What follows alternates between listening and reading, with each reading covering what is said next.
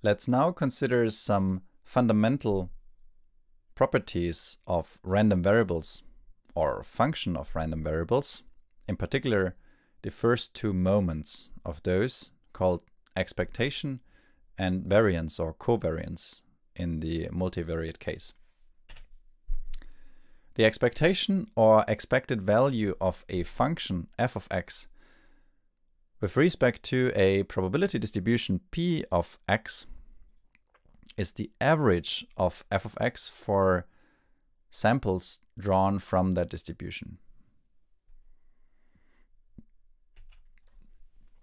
For discrete variables, this can simply be computed with a summation, right?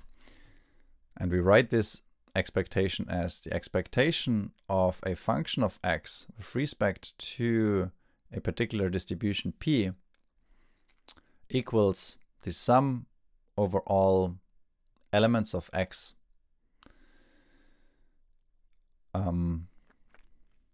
p of x, the probability of x, times f of x. You can see that this is a weighted sum of that function that's weighted by the probability of the particular sample x. For continuous variables, it is computed with an integral, right? So we have exactly the same expression as before, except that we have replaced the summation again now with an integral. We integrate over x dx. But again, also in the continuous case, you can see that this is a weighted average, if you will. An important special case of what we just saw is the case where the function of x is the identity, in which case we obtain the expectation of the random variable x. This is the expected value of the random variable x. So for discrete variables, we have the expectation of x is the sum p of x times x. And for continuous variables, we have the same, except that we swap the summation with an integral.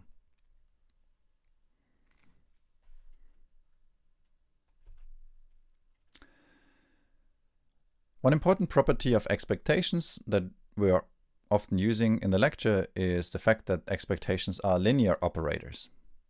That means if we take the expectation of alpha times one function of x plus beta times another function, then this is equal to alpha times the expectation of f plus beta times the expectation of g. We can linearly decompose. We can push the expectation operator inside. In the case of a Gaussian random variable, the expected value is the mean of the distribution, right? As you can imagine, because this distribution is symmetric, we obtain the expected value of that distribution as the mean mu. In this case, in this illustration here, it would be 0.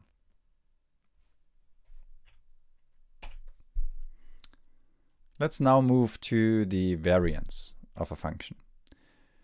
And similarly to before, we can also use the identity function to obtain the variance of a random variable, or the covariance. The variance measures how much the values of a function of a random variable x vary as we sample different values of x from its probability distribution. Right?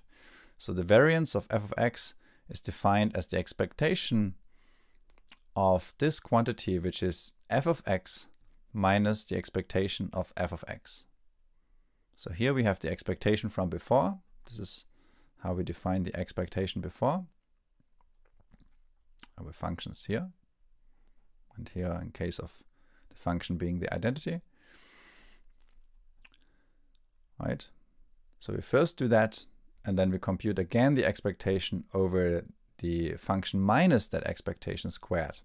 And this is what we call the variance. For example, in the case of the Gaussian random variable, the variance determines the spread here, right?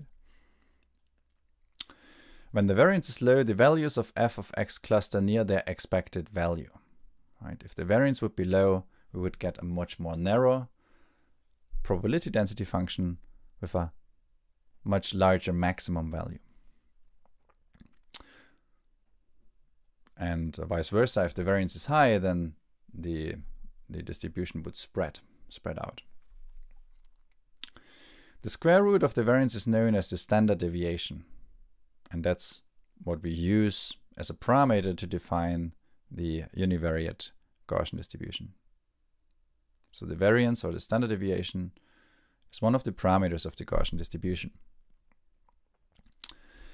The covariance measures how much two values are linearly related. So if we consider the covariance of f of x and g of y, then this is simply the expectation of f of x minus the expectation of f times g of y minus the expectation of g of y. And everything here, so this is the outer bracket, is inside that expectation, right? So we have the expectation of this product of two things that are again normalized with respect to their weighted averages. This is the covariance. The covariance matrix of a random vector, an n-dimensional random vector, is a n by n matrix, right? We can compute the covariance between all pairs of dimensions. The diagonal elements of the covariance matrix are the individual variances. This is also something you can see here, right? If we use if we have the covariance of f of x and f of x, then basically the right-hand term here becomes the left-hand term, and we are left with this expression. The sign of the covariance determines if variables are positive or negatively correlated. So for example, in this two-dimensional case here, where we have two variables and exactly one covariance that describes the relationship between these two variables. It's basically a 2 by 2 matrix, which has a diagonal and then one off-diagonal element, which is the covariance. And on the diagonal, we have the variances. So we have just one covariance element in this 2 by 2 matrix. And we can read off from that element how that how these two dimensions are correlated, how these two random variables are correlated. So here on the left-hand side, we have, these are all Gaussian distributions, but with different covariance matrices, where the off-diagonal element is either positive, negative, or weakly positive. And so if it's positive, we see this correlation in positive direction, where if we have larger values for x, then we also will obtain larger values for y.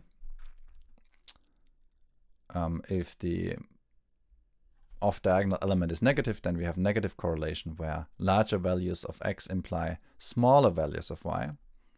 And in this case, we have almost no correlation. So the